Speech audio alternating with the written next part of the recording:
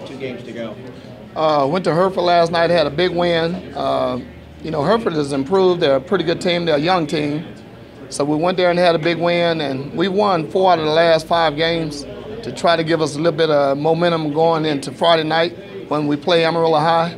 So we feel like we're playing a little bit better. I've got one of my 3 players that were out. I got one of them back, Angel Reese. So we're hoping we can show up Friday and play well. How much of a spark has she been to this team? The game that I watched against Caprock, she obviously played very well down the stretch in overtime. What has she meant to this team, getting her back?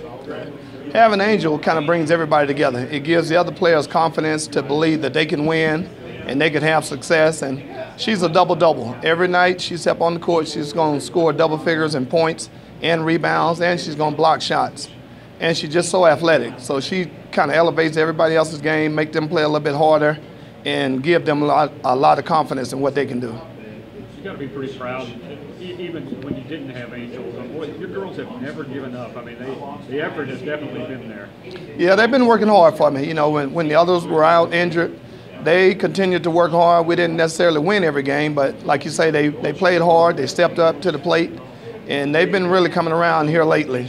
So hopefully we can use that momentum that we've had from the last few games and play Amarillo well, and hopefully can win 2 out of our next 3 and make the playoffs. How do you see your matchup with them? Since they held it a little bit the other night, they like to run. I mean, they're going to match up with them, okay? Amarillo is a great team. You know, they play really solid defense. Jeff does a good job in coaching them. So they're going to be a hard team to match up with because they have so much depth. You know, I've got about 7 girls, maybe 8 deep that I can play, and they're going to play a solid 10 to 12 kids every night. So matchup-wise, I'd say we'll match up pretty good with them, considering we have Angel Reese back in the lineup.